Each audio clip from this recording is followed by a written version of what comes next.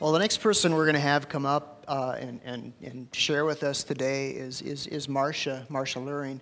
And she's been in part of the church, man, pretty much since the beginning, I'd say, but close. And Marsha does so many things that people don't really know about. You know, I know you know this, that, you know, a couple times a year she hosts these big parties out at their ranch, you know, the Fall Harvest, one of the biggest events we have every year, and Ice Cream Social, which is probably my favorite event, and for many reasons.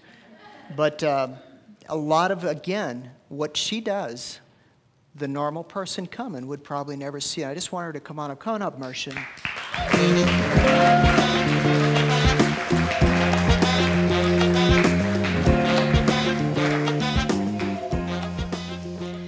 All right, well, it's so good to have you here today, and thanks for being willing to share. You know, I said you've been here since the beginning, and it's been close, but I know that in the way back, you know, you started doing some of these events. How did you get started doing the events that you do?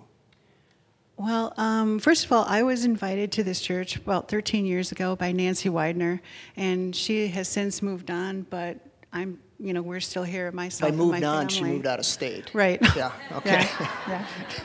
Yeah.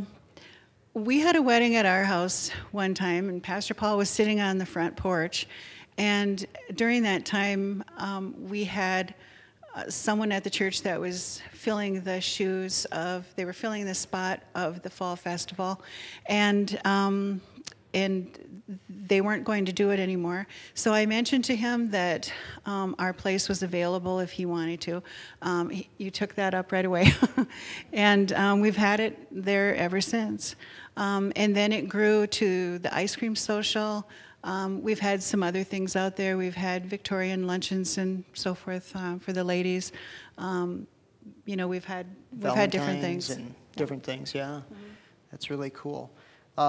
What's your heart? You know, when it comes to an event like that, you know, it's outside of the four walls of the church on a Sunday and all that. What's your heart, though, for, you know, things to happen at an event?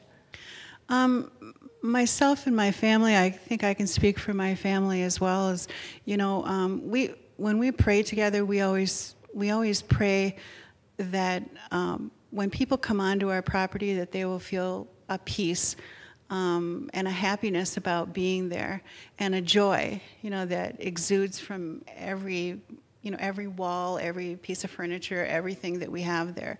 And I really believe that has, you know, been the case. We have, there's a lot of joy in what I do. There's a lot of joy in the activities and the ministry that we have found. But a lot of people don't see the beforehand or the behind the scenes things. You know, lots of stuff goes wrong, but we just kind of smile and that's the way it was supposed to be. It's, you know, it's a challenge. And everybody plays a part. And our heart is that, you know, that more and more people come, and that people will invite other people, even from the community, even from other churches, because we really feel like it should be a oneness, not just an individual church, but a oneness of all Christians. So this is an opportunity when people can really do that. They can really invite their friends, their family that don't know the Lord, or they can invite other people from other churches or whatever, just, you know, to be really open. Amen.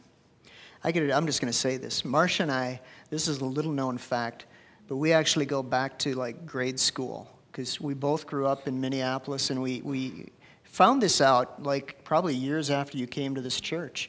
But we actually both attended the same church when we were, you know, like I say, grade school probably, you know. She's got these pictures she pulls out every now and then, you know, of those that had perfect attendance, which I was never in. But anyway, so there's this nostalgic wish here.